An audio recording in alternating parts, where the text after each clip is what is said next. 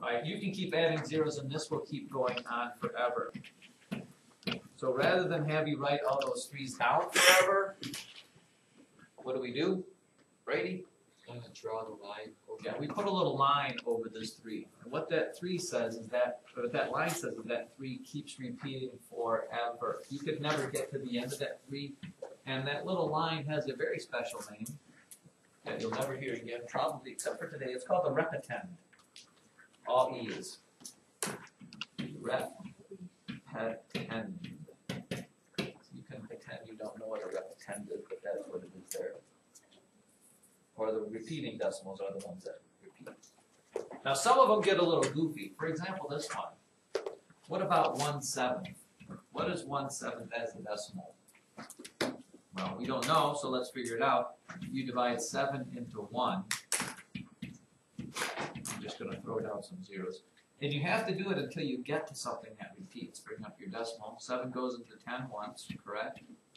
Yes, just agree with me. 7 goes into 30 4 times, right? 7 goes into 20. How many times? Twice, which is 14. 7 goes into 60. How many times? 8, or 8 again. 56. 7 goes into 40. How many times? Brady? 5. 7 goes into 50. How many times? 7. Now, is anything repeating yet? Not yet. 7 goes into, I get 49, so I subtract, I get 10. How many times does 7 go into 10? Once. And if I keep doing it, what's going to repeat? This whole pattern of 7, 4, 2, 8, 5, 7, 1. Because my next number, when I do the 10 again, just like I did 10 the last time, I'm going to end up with a 3 again, which is the same as this 3 that was right here. So I'll get 30. So I'll get a 4, and I'll get a 2, and I'll get an 8, and I'll get a 5, and a 7.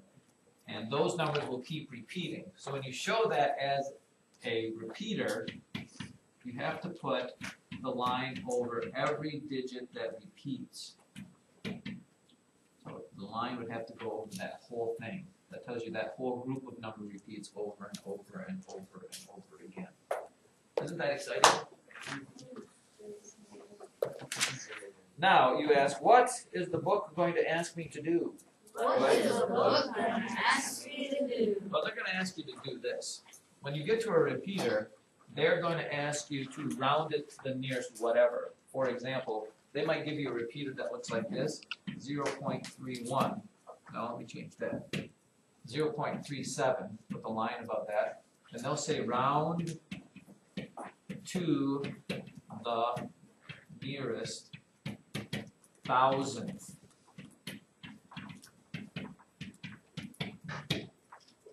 If they ask you to do that, what you must understand is you have to take this number and actually repeat the numbers till you get it far enough so that you can round it.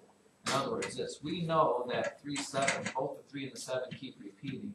So you could do this a bunch of times. We're not going to need all of these, but it looks like this. What digit is in the thousands place? Tenths, hundreds, thousands. Is that digit going to stay a 3 or get rounded up to a 4, Kate? Get rounded up to 4. Why is it going to get rounded up to a 4? Because it's bigger. Oh, no. I was going to be rounded to. Oh boy, now we're at a quandary here. 3 or a 4 and why? Kevin? It's a 4 because the number before it is going to be 5. Not the number before it. Technically, the number after it. Maybe it's all of what you're saying. Because this is a 7 that comes after it, this gets rounded up to a 4. And remember, as I've told you before and numerous times again, if you're rounding to the thousandths place, the thousandths place is the last digit in your answer. You don't change these 2 zeros. You just leave it as this. Is that understood?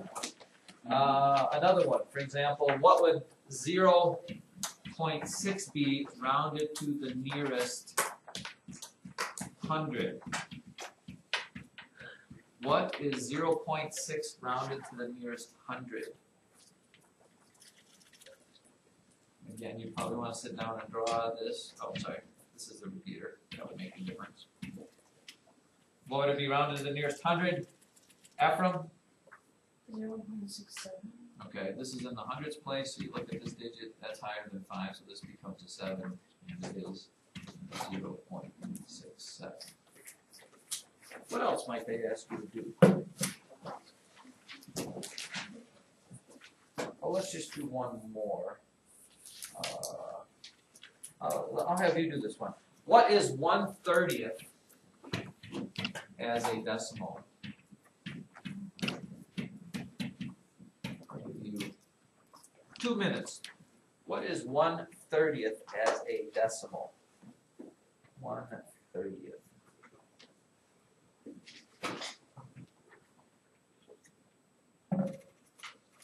1/30th.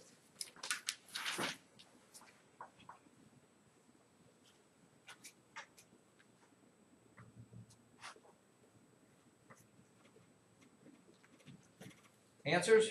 Do we got any? 1/30th as a decimal. This one could get a little dicey.